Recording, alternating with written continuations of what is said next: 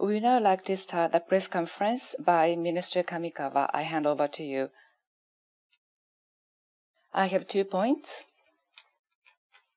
First of all, today I met with Mr. Ryder, United Nations Under-Secretary General for Policy, who paid courtesy call to me today. In September this year, there will be a summit for the future, and I exchanged views on that meeting. Particularly, I emphasized the human dignity, human security, and rule of law, and these elements that Japan considers important. In addition, the realization of sustainable world, participation of the youth and women, importance of the LPS. I shared my views with him today. As the world is facing a turning point of history, we have to make sure that to make the summit for the future an opportunity to raise trust for the United Nations and reconfirm the importance of multilateralism, and I will make a strenuous effort for that. The second matter, local time, June 11th, at the New York headquarters, the election of the members of the Committee on Persons with Disability was held, and Japan's candidate, Mr. Hiroshi Tamon, received 157 votes. That was the biggest number of votes the candidate received, and he was elected. Mr. Tamon himself is a deaf person, and he has been engaging in efforts over the last more than 25 years in improving and protecting rights of people with disabilities in Japan and overseas. And also he has worked to protect and promote rights of those in vulnerable positions, including people with disabilities. In the election, it is a delightful thing for Japan that our Japanese candidate was elected. And with Mr. Tamon's qualifications and his expertise, and also the Japan's initiatives in human rights area, I believe was highly appreciated by the international community. That's and the election of him was a result of that. Mr. Tamon, the lawyer, has extensive law expertise, and he has a wide-ranging track record and experience on the working level as well as international community, and his contribution to the activities of the committee is expected. That's all from me. Those who have a question, please raise your hand. If you are called, please proceed to the microphone and say your affiliation and name and ask a question. Morigi-san from Mainichi Shimbun. I'm Morigi from Mainichi Shimbun. In Italy, G7 summit is being held. I have a question regarding that. G7's support to Ukraine, the frozen Russia assets and investment income is going to be used, and by the end of the year, 50 billion of loan framework is going to be set regarding the frozen asset of Russia to be in line with the domestic law, international act. The Japanese government position was to consider the response. What was the background for reaching the agreement, and what is the response of the Japanese government? And also, Prime Minister Kishida had a meeting with President Zelensky of Ukraine and signed the cooperation document. What is the significance of this document on cooperation? Thank you. First of all, the first question, that is the Russia's frozen asset use and the agreement we've reached this time. Regarding that point, yesterday on the 13th, G7 put a summit. At the summit, G7 leaders agreed to launch $50 billion loan facility to Ukraine by the end of this year. And under this framework, G7 will provide loan using special profit generated in EU by Russia's frozen sovereign assets as funds for repayment. Therefore, G7 will provide lending to Ukraine as an advance payment, as a financial support to Ukraine by using the future special profit. Basically, for the further details, please wait for the G7 leaders' statement to be issued soon. Under this framework, specific efforts that will be made will be worked out among G7 countries. Japan will continue to contribute to discussions in this regard. And the second point is the significance of the bilateral document. On the 13th, Prime Minister Kishida had a summit meeting with President Zelensky of Ukraine, and they signed the Japan-Ukraine Support and Cooperation Accord. And this is based on the joint declaration of support for Ukraine signed between G7 and Ukraine in July 2023. And in order to clarify Japan's long-term support to Ukraine, for that purpose, we have been having negotiations with the government of Ukraine up to now.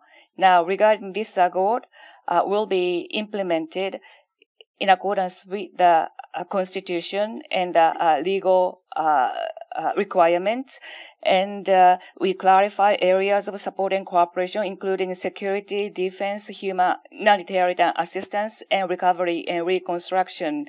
And through this signed document, we are able to strongly demonstrate the country's commitment to continued support to Ukraine.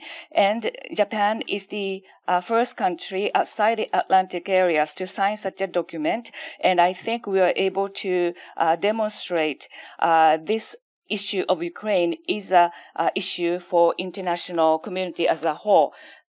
Based on the accord content, we will coordinate with international community so that we can strongly support Ukraine going forward. Next, Yomiuri Shimbun, Kamimura-san. Yomimura Kamimuri, thank you. BRICS countries and G7 are what I would like to ask you about. On the 10th and 11th, BRICS foreign ministers met in the western part of Russia. During the meeting, Foreign Minister Lavrov of Russia criticized the U.S. and its allies, and also Foreign Minister Wang Yi of China concurred. And it seems that BRICS raised U.S. and Europe as their counterweight. And relationship between Japan and BRICS and relationship between G7 and BRICS, what is your view on these relationships? Firstly, regarding the moves between third countries, I'd like to refrain from making comments as the Japanese government. However, as far as I look at the joint statement published, I acknowledge that at the foreign ministers meeting, the regional situation was picked up as a topic, which is the topic that G7 nations are paying attention to. Anyways, as Japan, we would like to, in order to realize a coordination rather than divide and confrontation through the diplomacy that pays attention to diversity and inclusiveness, we would like to conduct diplomatic efforts to receive wide-ranging support from international community. Igarashi-san from NHK. I'm Igarashi from NHK. Regarding North Korea, according to South Korea, John and Daily notes that Japanese people and North Korea had contact in May in Mongolia based upon several sources. And from Japan, politicians and others joined according to the report. And as the Minister of Foreign Affairs, what is the stance regarding Japan DPRK negotiation? Yes, I am aware of the report. But due to the nature of the matter, I would like to refrain from responding to your question. But in any case, as Prime Minister Kishida has been saying repeatedly, in order to resolve various concerns between Japan and North Korea, to realize the summit meetings, we are going to pursue consultations at high level under direct control of the Prime Minister. That is our view. Hayashi-san, Kyodo News. Thank you. Hayashi, Kyodo News.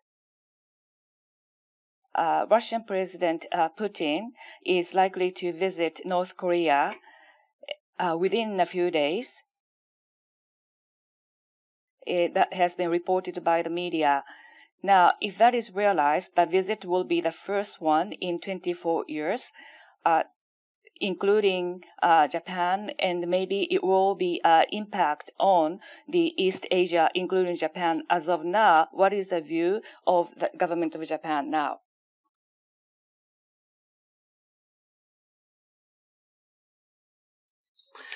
regarding the situation around North Korea, well, including the media reports, including the moves that you mentioned, as Japan, from a day to every day, we are collecting and analyzing information with a great deal of interest. And you refer to the possibility, but regarding the possibility, as the Japanese government, we are not in a position to comment. But generally speaking, the DPRK Russia military cooperation enhancement and other matters, the regional security environment, including Japan, is becoming increasingly more serious. So we will continue to collect and analyze relevant information, and at the same time, we would like to collaborate with international society, including South Korea and the USA, and also we would like to fulfill the resolution of UN Security Council.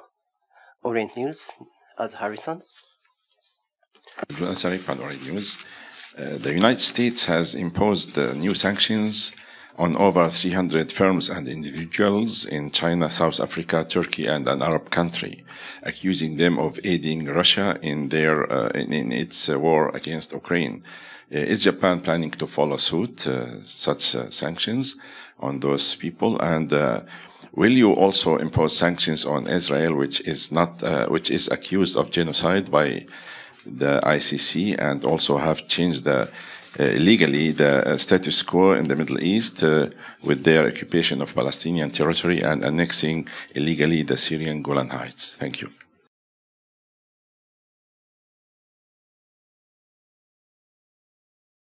First of all, Japan's position, I think it is important to rigorously respond to attempts to circumvent sanctions against Russia.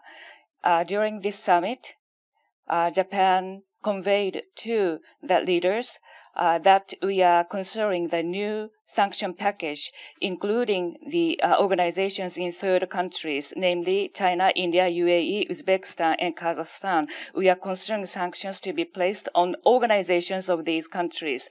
These sanctions target organizations located in these countries and engaged in sanction circumventions. Therefore, we are not specifically targeting a specific state under this. And also, for the details of this new sanction package against Russia, details now being finalized. Therefore, we are going to make announcement soon. Now, regarding critical humanitarian situation in Gaza Strip, we are deeply concerned about that. I myself have been urging Israeli Foreign Minister Katz repeatedly to abide by international law, including international humanitarian law, and realizing sustainable ceasefire and improving humanitarian situation. So, for the early calming down of the situation, improvement of humanitarian situation, and realization of two-state solution, we are going to continue to make tenacious and active diplomatic efforts going forward. This concludes the press conference. Thank you very much.